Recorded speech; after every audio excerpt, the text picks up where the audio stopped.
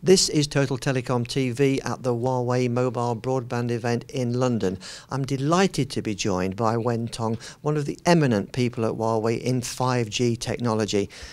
It's very pleased to see you this morning, Wen Tong. Just tell us about some of the benefits that are going to happen in 5G for operators and for end users. First of all, 5G is the mobile network platform that can deliver massive capacity, massive connectivity, and it will deliver 1,000 times more capacity, and it will connect 100 billion of things. So with this type of a network, capacity will be not a bottleneck.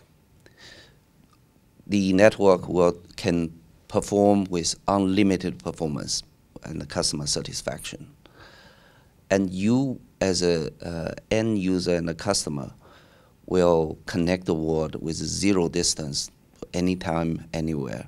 So that's the proposition of the entire 5G networks. Some of us are only just getting used to 4G. So what potential does 5G have to change lives?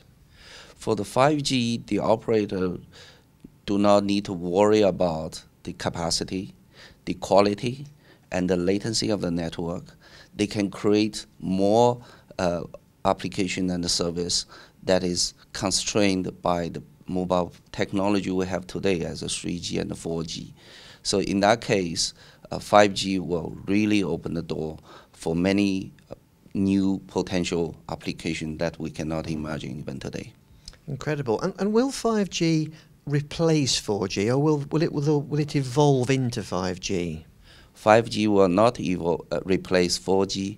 4G will evolve for itself for many decades, carry on.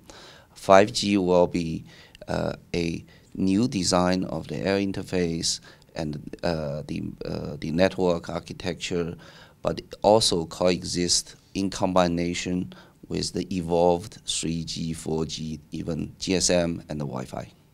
Okay, what are the sort of key drivers for 5G? The key driver for 5G is, first of all, to enable the network operators to handle or to cope with and to grow their business with the digital tsunami of the digital content, the massive digital content in the mobile network. The second one is to further expand the business into Connect of the Things. This is a new horizon that current mobile business yet to tackle and to start to tackle. But 5G will provide a right networking tools and capability to enable that new frontier. And when do you think 5G will actually start? 5G technically will be, in terms of network and device, will be mature in 2020. The massive commercial launch of the 5G will be in the time frame between 2020 to 2030, but the pace of 5G deployment will be much faster than the 3G and the 4G we have seen today. Now, I feel today I'm speaking to somewhat of a veteran in 5G. Tell us a bit about how long you've been working on this and how long Huawei have been looking into this research. Huawei started to look into in-house program on 5G in 2009.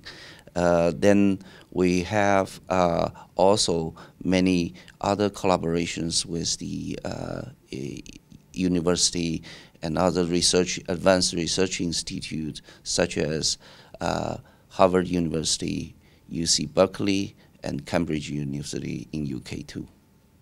Okay, well look, thank you very much for talking to us today and giving us this insight into the future. Thank you.